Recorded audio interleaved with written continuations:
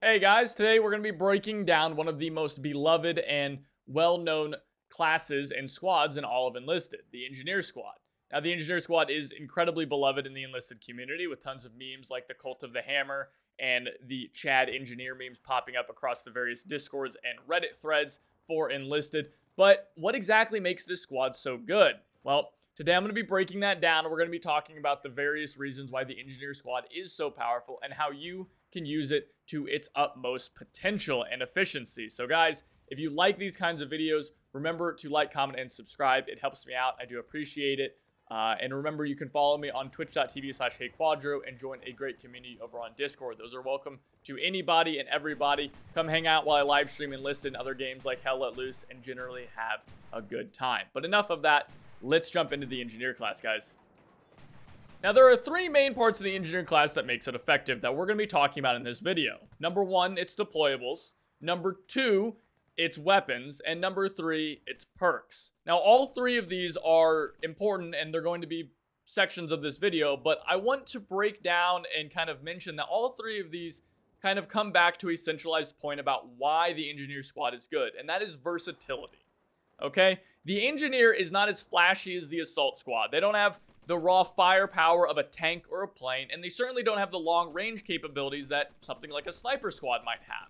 But what they do have is raw versatility. You can bring an engineer in your lineup and you will never be disappointed by it. You can bring an engineer in any circumstance against any enemy target and you will be able to engage them just fine. And that's really the power of the engineer.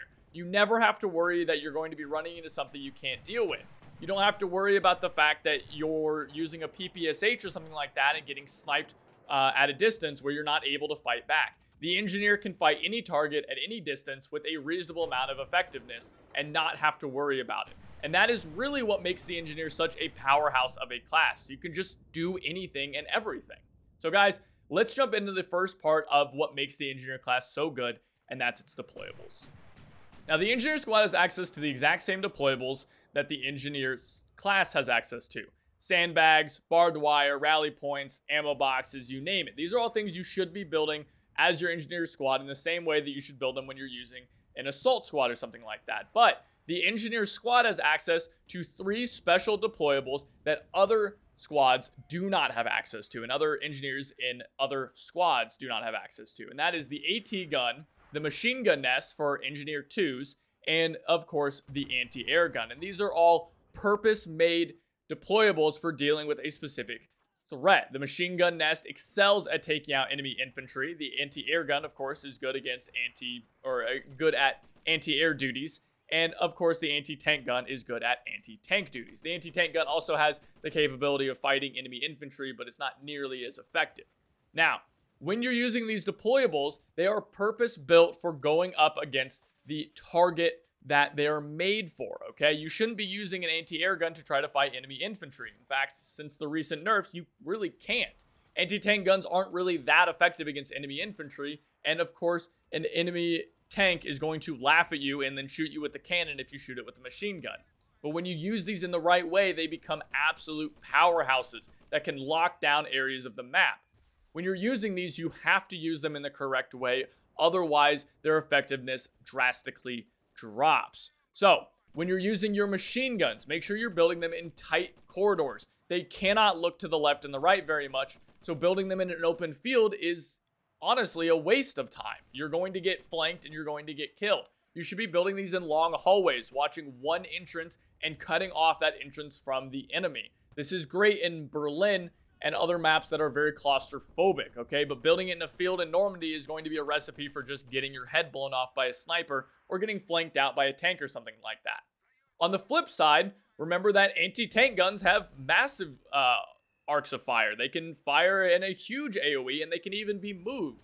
So building this in an open field is a great idea. You're protected from enemy fire and you're going to be able to lock down enemy tanks because most of the time enemy tanks are not really going to be looking for anti-tank guns. So it's a pretty easy ambush tactic.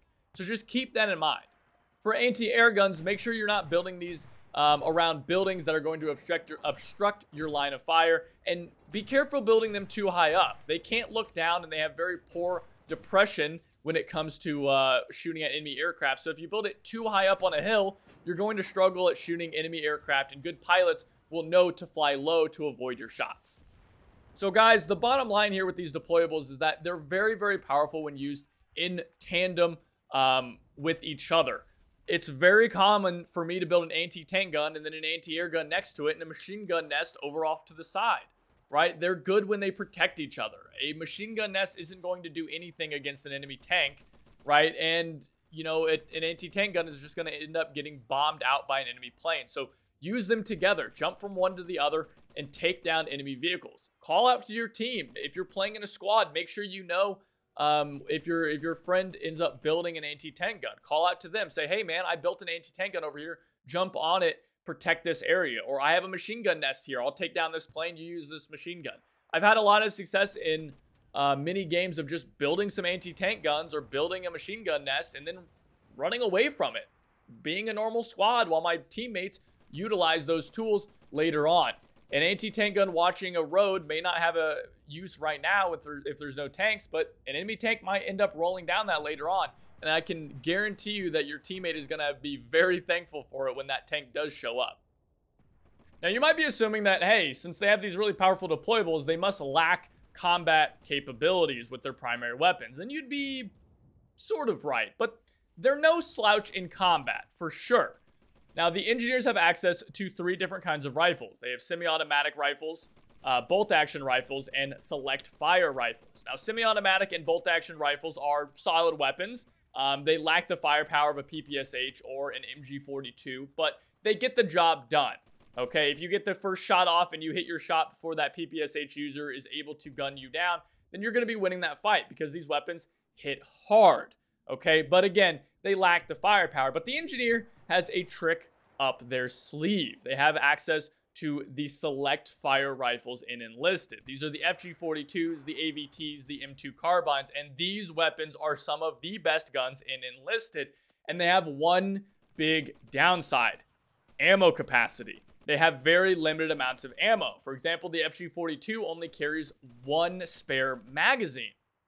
However, the engineer can just build ammo boxes. And so when you combine the ability to build an ammo box and bring an FG42, suddenly the engineer becomes a very powerful unit. They become an absolute powerhouse on the battlefield where they can bring these select fire rifle weapons that are fully automatic, and you can take on PPSH users, you can take on these assault squads, you can take on LMG squads and come out on top every time. They are very powerful, and that is why the engineer weapons are very, very good, guys. And it's one of the big reasons why the engineer squad is one of the most powerful combat squads in all of Enlisted. Now, for their final trick, guys, perks. The Enlisted engineer has an amazing perk distribution with +2 vitality and +1 mobility. This means that no matter what, the Enlisted engineer is going to be able to get bonus vitality, which is the most important perk in Enlisted. It makes you survive more shots. It makes you survive semi-automatic rifle shots. And it is overall just a massive increase to your effectiveness as a soldier in Enlisted. So guys, engineers are always able to get this. If you just rank an engineer up to rank 5, he will be able to unlock the bonus vitality perk. And that is a huge boon. Assaulters do not have this, at least not until Assaulter 2, which is a significantly more investment for Bronze Order. So guys, if you are a new player and you're looking for a soldier to level up and you're not really sure who to max out, who to make your rank 5 soldiers, engineers. Rank up your engineers as soon as you can because you don't have to worry about re-rolling them. You don't have to worry about getting more so you can get the better perks. Go for these guys. Your engineers will always have the perfect point distribution to get whatever perks you need to get. You can always get reduced recoil. You can always get bonus vitality. And you can always get things like medkit use speed or build speed. So very, very powerful in that regard as well. And it's why good players like to use engineers, because you don't have to worry about it. You just get to get the good perks and you get to level them up. No bullshit. No messing around with that. Gaming on a budget, guys.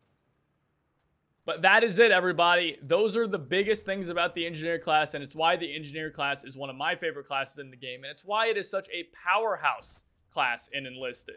you can run 3 engineer squads and you will be able to do some serious damage in Enlisted, especially if you have things like the FG42 or the AVT. So guys, if you guys enjoyed this video and it helped you out, remember as always, like, comment, and subscribe. I do appreciate it. It helps me out a ton, more than you guys realize. And make sure to come join us in Discord. Join us for some Friday fight nights in Enlisted. Join us for some party games that we do on Saturdays. I'd love to have you guys in the Discord. I'd love to have you guys over at twitch.tv/HeyQuadro. But guys, that's it for me. Thank you so much for watching, and I'll see you next time. Take it easy.